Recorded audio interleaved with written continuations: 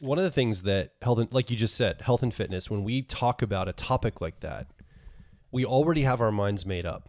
Like we already enter the conversation going, okay, I kind of already know how I feel about health and fitness. Now, maybe I get more information or maybe I have a desire that changes in me, but I kind of already know my stance on it often. I think most people feel that way.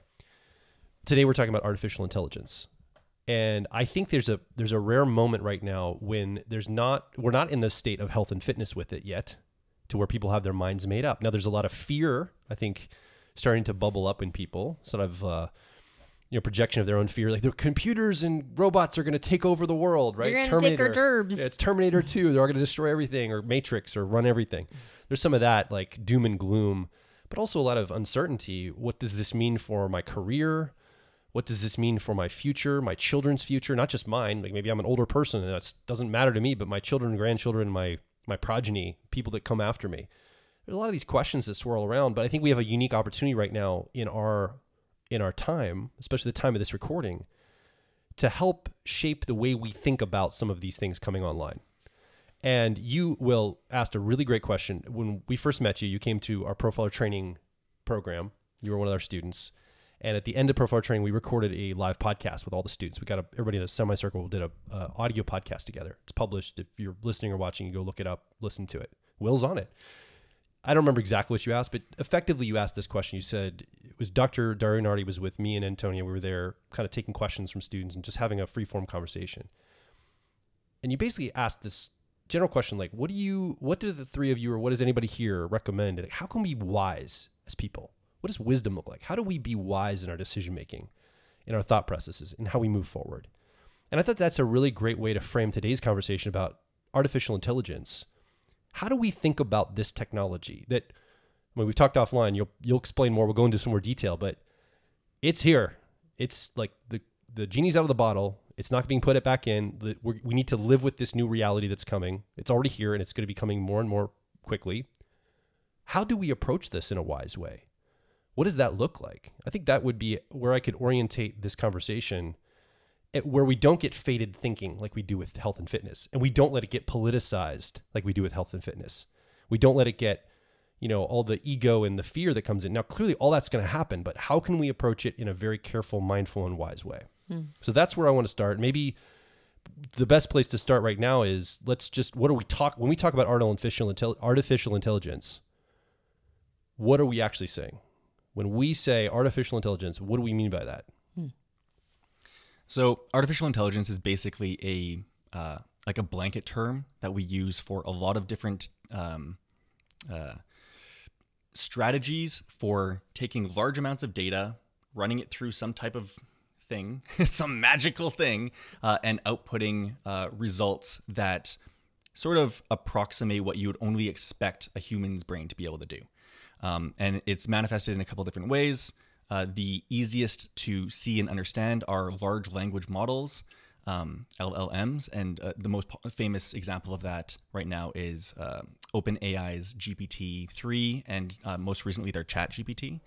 And basically that is, at a very high level, it's read the entire internet and it kind of understands everything and has an intuitive understanding of all of that information, and you can ask it questions and it will give you a very human-seeming, cogent, well-written prose response that for like basically any prompt that you ask it.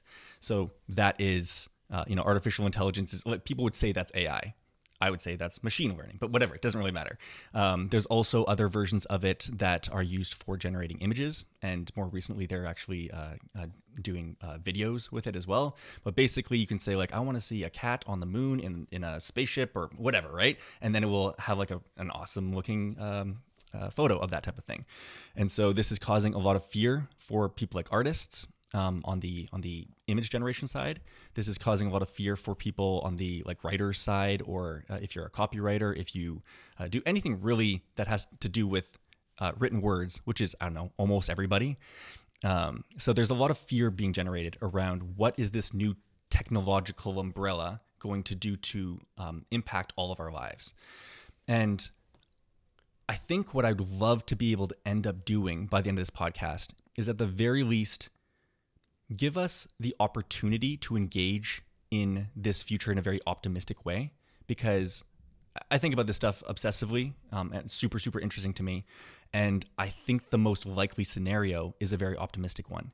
But we can create a self-fulfilling prophecy whereby we go the pessimistic route and it becomes an issue solely by worrying about something that is coming down the line, which is to say, AI, as it's being manifest right now even, is just so unbelievably overpowered compared to any other tools that we have access to.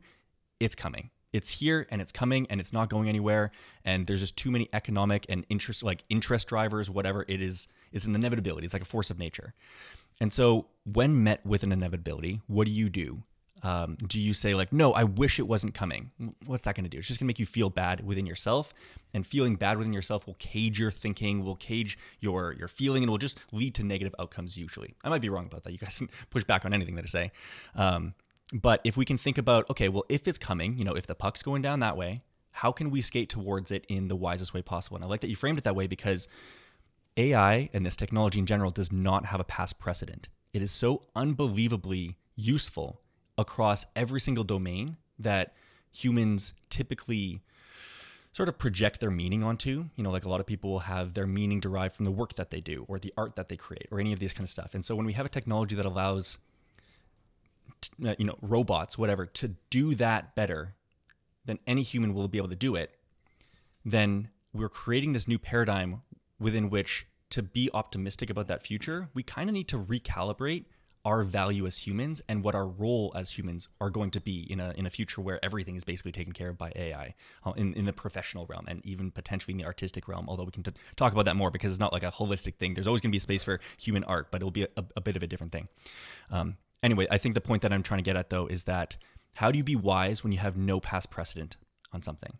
And my best guess at this, and this maybe we can riff off of this, is for people who have become an expert in one particular domain, like maybe you're an expert engineer or maybe you're an expert coach, right, of people or something like that. There are a lot of trials and tribulations and learnings, both the emotional ups and downs of getting to where you got to with that.